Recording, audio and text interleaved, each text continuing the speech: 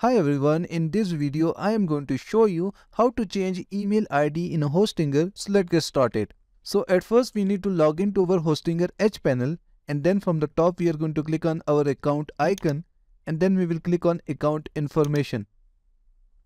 And now from here we are going to scroll down to social logins. So here it is.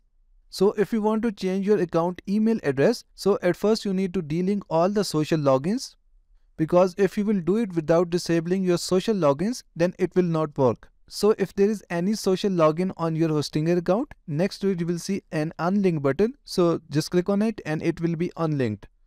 So now to change your email address, go to the account settings and here you will see your email. Just click on it. Now enter your new email here and then click on continue. So now here you need to enter your Hostinger password and then click on send verification.